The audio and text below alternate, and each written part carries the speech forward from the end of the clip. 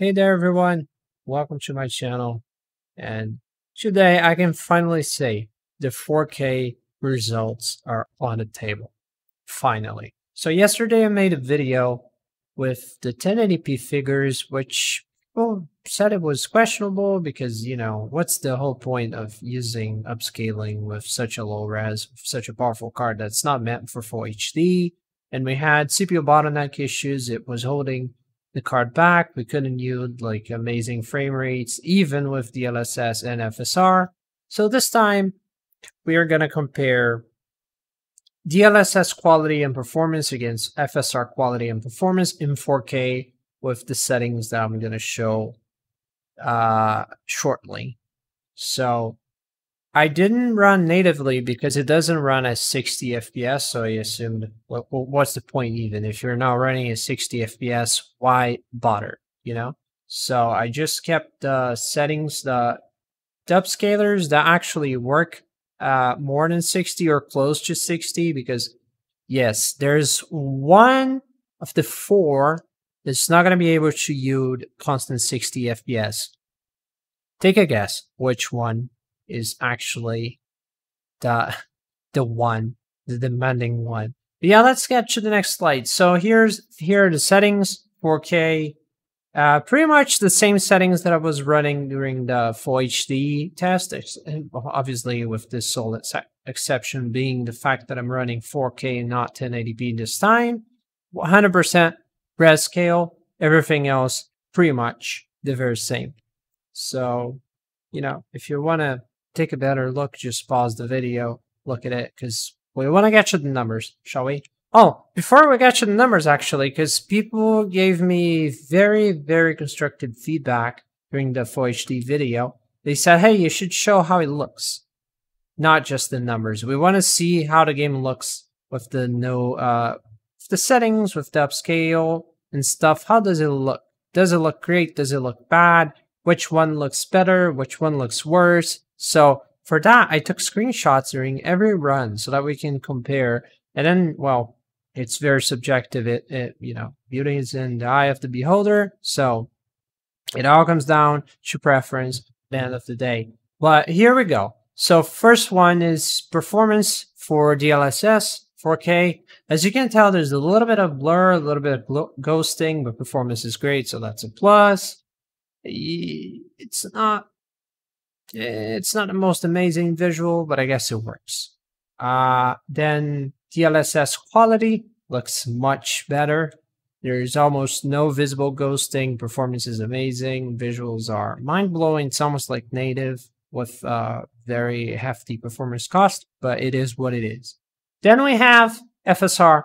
On performance, surprisingly enough, there's less ghosting than DLSS. Performance objectively worse. And it's a great compromise, I guess, with TA V5. It looks quite fine, I gotta say. And the screenshots look very photorealistic with FSR for some reason. I don't know why.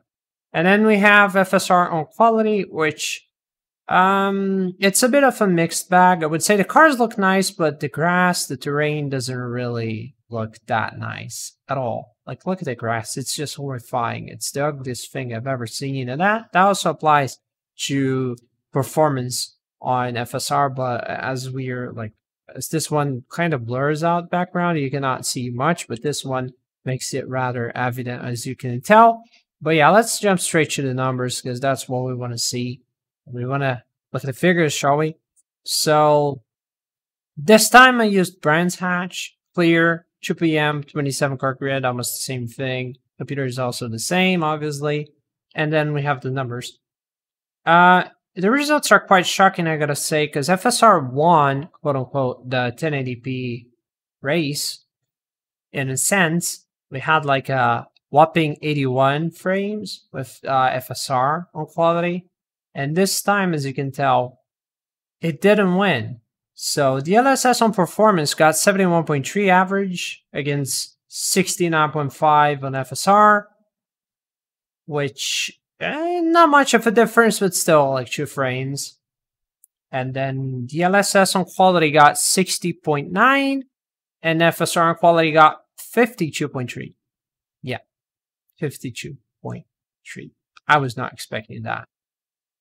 I assumed it would yield around 60 as well, but it didn't. It ran much worse, almost like native. Visuals were great. There was no ghosting, but performance penalty was very high, and it shows. Yeah, it's a little bit strange. I gotta tell you guys, I just find it weird because, like, at 1080p, okay, we were being held back by the CPU, so, but it won. The fact is, FSR won. Lower load, it had like a 52% load average, frame rate was okay. But one thing that I find very funny though is that the frame rate is very similar. The 4K frame rate is very similar to what we were getting at Full HD, which is kind of mind-blowing, isn't it? Because 4K is like 4 times higher, 4 times more pixels, and even so, performance is awfully on par with 1080p, because this time we're not being limited by the processor, but by the graphics card itself. So it allows the card to draw more frames because the CPU is delivering them frames. You know, the card's like, hey, throw me more frames, and it can actually throw more frames. But in 1080p, it's like, hey, throw me more, throw me more. I'm like, not doing anything here. Come on, you know, I want to work, and the CPU is just like, bro, I can't. I'm doing my best here. That's all I can do. And in 4K, it's actually the opposite. Like the CPU is like, hey, here's the frames. And the GPU is like, bro, I cannot take it anymore. Sorry, I'm overloaded. I'm like very busy. I cannot do that anymore. I'm sorry. And then we see a very different reality here, frame-wise. A very close reality to Full HD, which really goes to show how demanding ACC happens to be in Full HD. And overall, I mean, CPU-wise, it's very, very demanding. But that's the case for pretty much every game. I mean, you're going to see that if you're running a Quad HD Plus card, you know, a card that's not meant for Full HD at all, that won't really get maxed out, you're going to notice that the CPU is going to be holding you back no matter what. It's not going to, like, reach 99% usage. You can try with most games like Warzone. If you set it to 1080p, the card is not going to max out at any point. It's going to be at 80% max. You're going to be like 120, 125 FPS, and that's about it, because the card's going to be, the CPU is actually going to be the factor holding it back. And once you shift the load to the graphics card, then the thing changes. And that's when, you know, the graphics card becomes the bottleneck, which is ideally what you want to go for. So generally for the 2070, you would be looking at Quad HD minimum to yield better performance, you know, get the graphics card to actually do some work. But yeah, the numbers are very, very shocking this time around.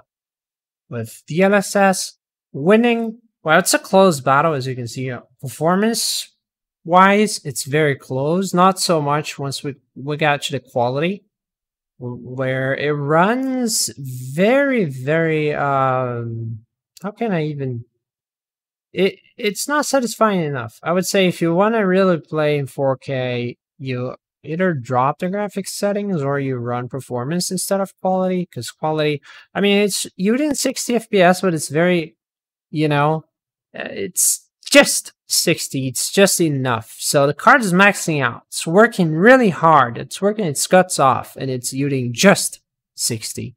So you're getting high temperatures. You risking your lifespan overall because temperatures are high, usage is high, and so on. So it's better to have a little bit of headroom. You know, look at a lower load if possible. I mean, if you really want quality, you know, a man's got to do what a man's got to do. But generally, I mean, it's 10 more frames. If you look at quality and look at performance on the DLSS, it's 10 frames. A whole 10 FPS, and the visual difference isn't that massive. I mean, there's a little bit of ghosting. I mean, if we go back to like compare performance, this is performance, this is quality, this is performance, this is quality. Quality does look better, obviously, hence the name quality. It's meant to look good.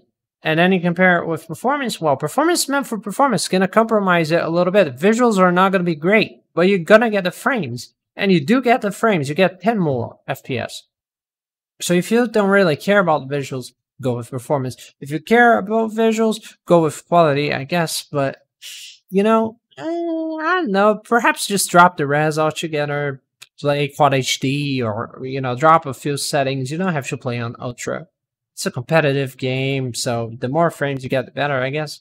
So, yeah, it turns out 4K, even with upscaling, even, you know, DLSS and FSR, I mean, it's just not enough for a very solid gameplay. It's not going to be very stable, and that's just Brands Hatch. If you go with a more demanding track, like Suzuka, you're not gonna get the same performance. You're not gonna get the same 60. So it's not 60 all across the board. It's not with every track. It's not with every weather condition. So if you have rain and stuff, it's not gonna perform. And you know, you're on the edge already. You're running like clear. It's clear weather. It's perfect.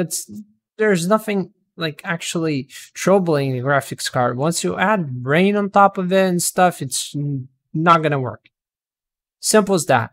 Anyway, let's get to temperatures. Let's get to CPU usage and all the good stuff. And that next slide. Well, so this is getting confusing because now we have 4 whole bars. Let's check. So temperatures, as you can see, it's pretty much on pair. All above or pretty close to 80, 81, 83, 79, 80. Bear in mind that, you know, I ran the test all at once, so there was a little bit of, you know, additional temperature on top of that because the card kind of, you know, got heated up and stuff, so temperatures got higher eventually. But as you can see, it's pretty even Steven generally. FSR quality seems to be very demanding. It pegs at 98, 99% all the time. It doesn't drop. DLSS quality does almost suffer from the same issue because the temperature, like the top max temperature for the run was like 83 as well, but it wasn't consistent 83. And during FSR, it was consistent 83 because the load was also very consistent, sitting at 98, 99. While with DLSS, it would eventually drop to 95, 94%, which eventually would drop the temperatures down during parts of the track which were not as demanding or with not many cars on the screen and stuff. So that also collaborates to the temperature issue. As far as GPU usage goes, as mentioned before, it's pretty even Steven. FSR quality being the top one, using 98% all across the board. And the DLSS 97% average, as you can see, a little bit lower than FSR, but also providing, you know, a very hot gameplay. GPU running hot across the board, even with a performance. Performance at 95%. A little lower, temperatures lower, as well as a consequence. You see 80 and 79. And DLSS quality and FSR quality being hotter respectively, so there is quite a difference there. And usage wise, there is a surprise. Look at that. So it was pretty much on pair with the run that we had in 1080p, so 34, but we had FSR on quality using a lot less because it was pushing the card more. So the more it pushes the card, the load on the CPU gets alleviated. So there's proof that, you know, the higher you go with the GPU load and stuff, the more you force the GPU, the more you alleviate the load on the processor. So that makes it rather evident. The one that used it more to make the temperatures go higher was also the one that had lower CPU usage. So there's that. And memory-wise, we had FSR on quality using a lot more memory than anything else with 6.5, and the DLSS close second. Oh, actually, never mind. FSR performance was using 5.91, and then DLSS much lower on memory consumption altogether with 5.57 and 493 respectively. So that's it for the 4K test this time around. Not much to show, not much to talk. I think the results speak for themselves. There's not much to talk here. whatsoever. The numbers are there. DLSS is the clear winner for 4K Ultra HD, as you can tell by yourself. It just happens to be the clear winner today. And tomorrow, probably, I'm going to be running the Quad HD benchmark to see whether the same thing applies, same reality applies. Maybe we have a twist and DLSS loses next time around. So for 1080p with all the, it's not recommended at all to run ACC in 1080p with a 2070. It's just pointless. You don't even need upscaling to begin with. The results were there. Like 1 FPS less than like the second best result, and then obviously FSR was like all the way up there with 81. But even so, like you don't actually have to run upscaling in 1080p, and the CPU holds it back, so performance is not as great as it could possibly be if the CPU was not holding it back. If it could actually go at 99%, but the CPU was begging. But the point is, once things get really complicated as far as hardware demands get more complicated, you can see that DLSS steps up, and it's a clear winner this time around with a whopping 11 frames on top of DLSS, on top of FSR. Look at that. DLSS, it looks worse, objectively worse on performance. It's very blurry. On quality, it looks better, but it's a bit of a trade-off. It's all about what you want. If you want visuals, if you want performance, or it's kind of pushing the boundary, honestly, with 4K anyway. For the 2070, it's not a 4K card. It's nearly there, but it's not. It's more Quad HD-ish. 4K is a little bit of stretch, and it shows.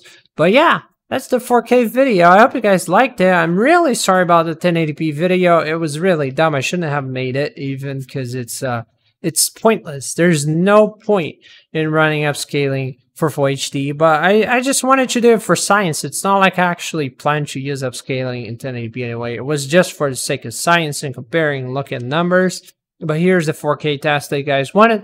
Hope you guys enjoyed it. And feedback's much appreciated as usual. See you guys in the next one. Bye-bye.